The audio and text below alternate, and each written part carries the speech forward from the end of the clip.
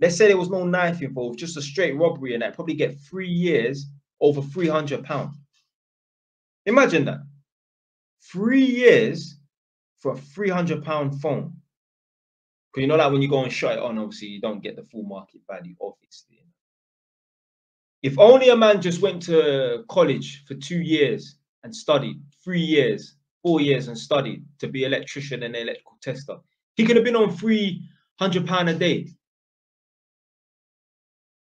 But instead, he could potentially get 3 years in jail, or that they probably got 15 years in jail for manslaughter. If only he just thought to himself, you know, let me just do three or 4 years in college. Let me tell you something right now, yeah.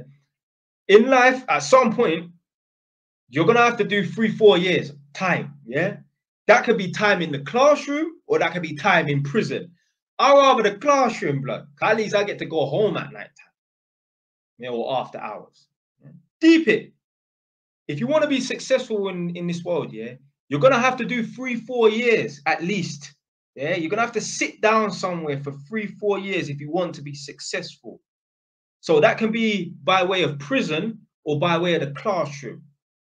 Most successful people, doesn't matter if they got a business degree, doesn't matter if they're a banker, doesn't matter if they're an electrician, doesn't matter if they're a doctor, mortgage broker, it doesn't matter.